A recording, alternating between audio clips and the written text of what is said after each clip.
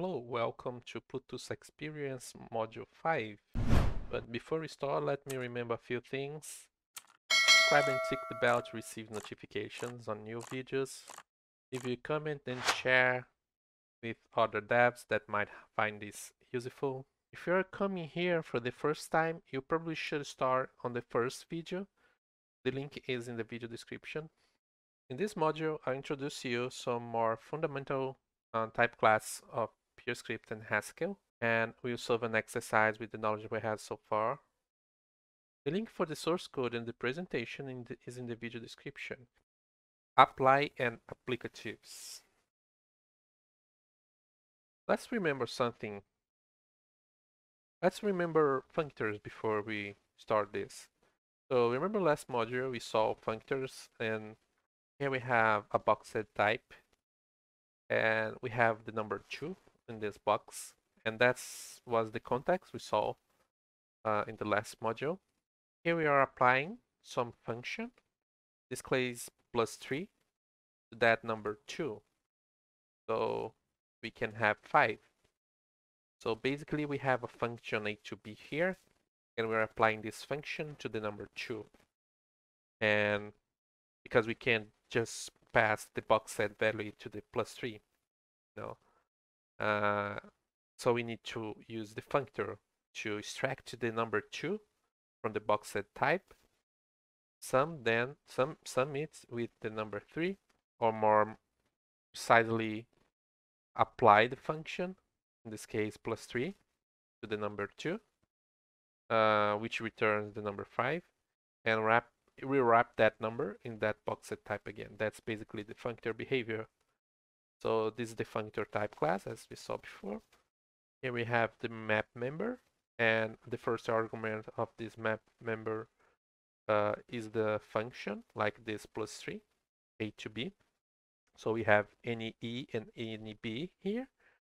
And as second argument, map receives some f e. So this f it's a high-kinded type. This f must receive something, and the something that this f is receiving is the e. So we have two polymorphic types here. One is the f, which is the functor, and other is the internal value of the functor. So we apply this to the f functor, and it should return the same f functor with the new b. We kind of transform the internal value of the f into fb. So fe, and we turn that with this transforming function into fb. And here we have the operator from map.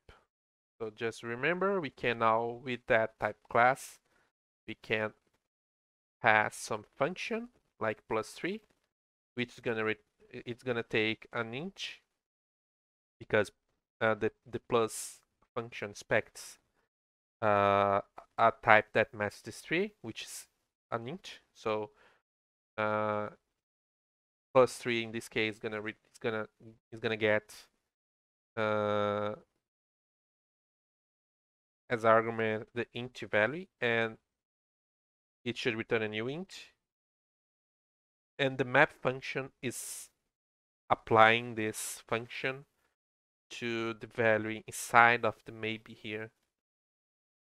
So we build the maybe with the just type constructor, and we add the int value, so we have the matching type here. So this returns the just 5, basically this picture here, the same thing in code. So let's see a functor problem, because functor is not perfect. What happens when you map a function that receives more than one argument? For example, we have plus here, and plus, if you take a look at the type signature of plus, is basically this. So it's an infix operator for the add function, and the add function receives an int, 2 ints, and return a new int. In this case, what happens if we apply the operator, like the function receiving many arguments and not only one, like here? Because here we have just one, right? So because we have one argument, we can fulfill this type signature here, a to b, and return that correctly as expected. But when we add a function that has more than one argument, like a to b and then to C, for example, which is the case of the plus here. We have A to B to C. Actually, plus is the same type for everything, but the idea is having many arguments, you know, more than one. So in this case, plus have two arguments. So in this case, plus has two arguments. And when we pass the function here to this just3, what's gonna happen is that the map function is gonna look, okay, I have a function that takes int and returns a function int to int, right? So the int to int is our, in this case, in this context, our b value. So the e is gonna be the first e here, and int to int is gonna be the b value here. So in this case, we're gonna have wrapped here. We are basically passing some plus here instead of +3. So this does not fulfill all arguments of the plus function. So we're gonna wrap again in the box a function a to b, basically. So that means that the return from this is gonna be just +3, because we're applying this only the 3 value here to the first argument, so it returns, the function return the second argument for plus.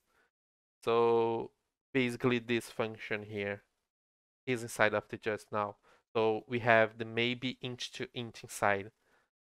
So this works. I mean, the code is working, is building correctly, but now I don't have a way of fulfilling the argument inside of this box set type. So imagine that I need to fulfill now this value here from plus, like with 2 to give our number 5. I will not have a way to do that, and that's a problem. We need to solve that somehow. Yeah, that's basically what is happening with this y here. So in this y we have some x, and I can't just place a map here, because this map is going to expect a function e to b, you know? So this map is going to expect a function e to b, and we have the function e to b here, but the function is wrapped in the box set type. So we can't just pass the x value here, because differently from this case here where we had just the function, here is e to b.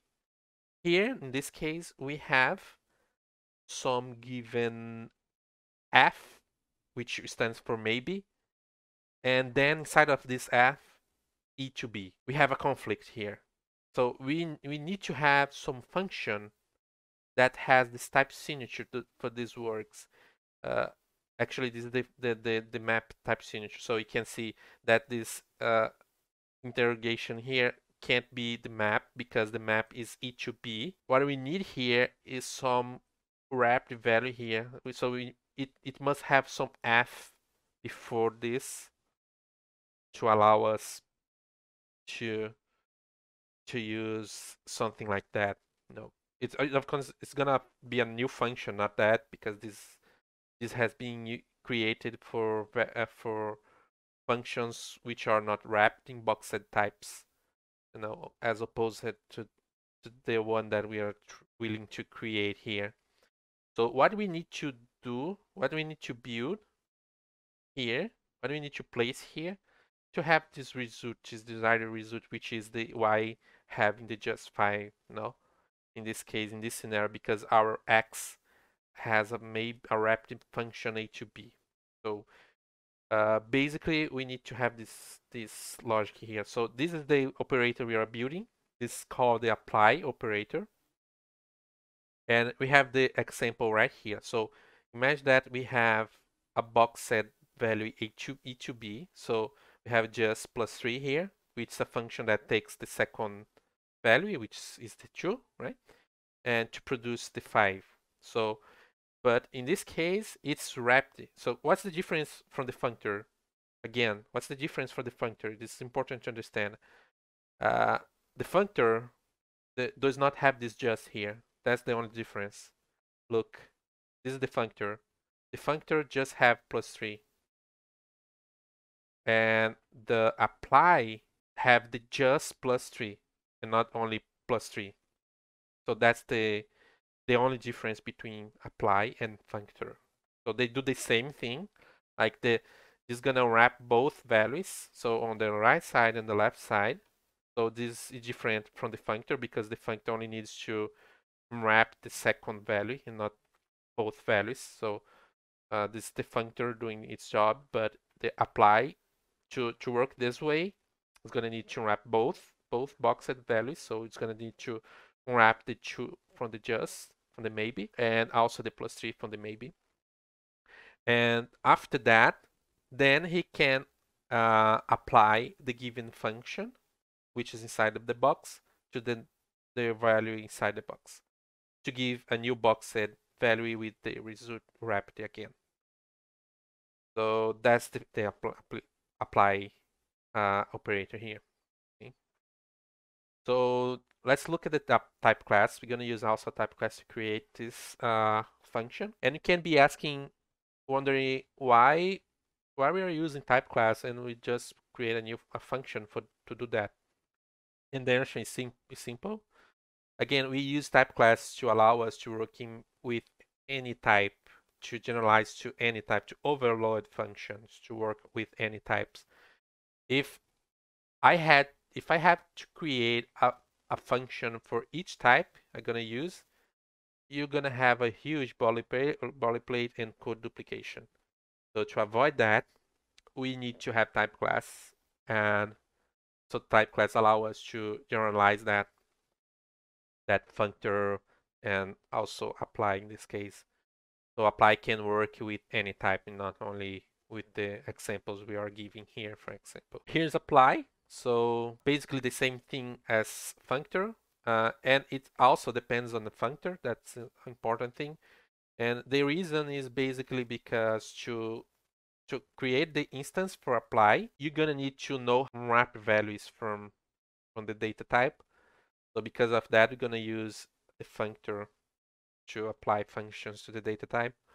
So that's why we depend on the functor on the same type. So apply here receive as the first argument the f wrapped the function. So we have the function wrapped in the given f, and as the second argument we pass another boxed type. So we pass this fe, then it should return an fp. So it basically wraps this a to b applied to this a to b function to wrap the value. So the e value, this returns the b, which is going to be returned wrapped again in the same f here.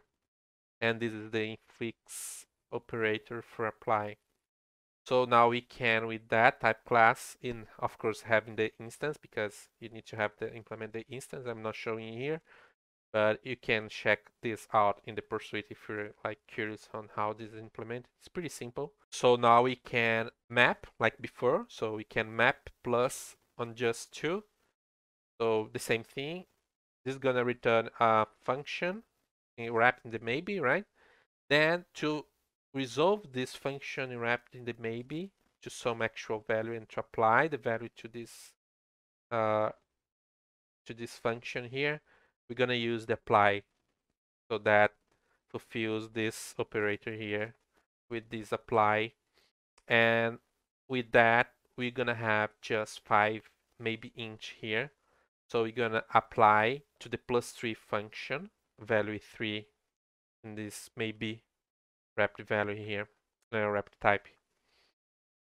So it returns the just 5. So we can have like this chaining. So we can simplify that. So we can have that one-liner doing everything. And when because the order here on the things operator, we can chain them together like this.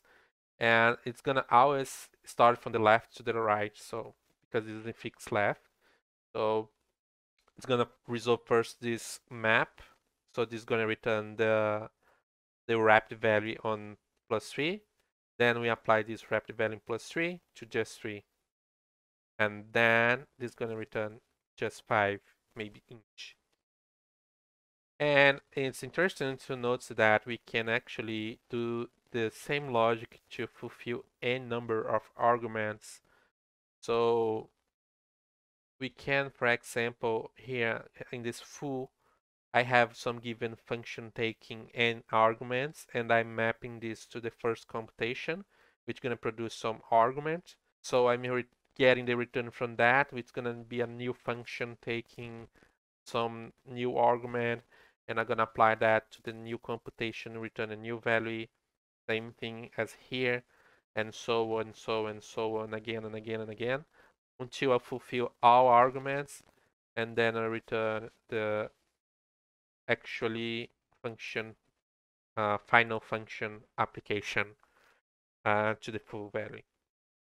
So this is really nice feature of Haskell and PureScript, and it basically allows us to declare parallel code in a way, in a declarative way. You can easily manage dependency on the code. This is the hint here. Nothing says that this computation must happen sequentially. I mean, the computation here does not need to happen only when you're like evaluate this line in the compiler. That's not true. The compiler can split these expressions and like try to fulfill in parallel all the arguments. So it can try to fulfill arguments in parallel. Then when having the required argument, applying this to the function in a parallel way. So it allow us um, much more things on top of that. And I'll show that in the future. We have a type class called f for parallel things on PureScript that basically add this behavior on parallel computation. But you can also use this in a lot of other things like validation for types, for data types and things like that. I'll not end on this. If you're looking for how we can use this to validate inputs, for example, parse inputs and things like that, you can take a look at the book, PureScript book. There's one chapter called Applicative Validation, which is really nice and show how to apply this concept to do this job. So of course there are problems on applies. Apply is not perfect. So let's see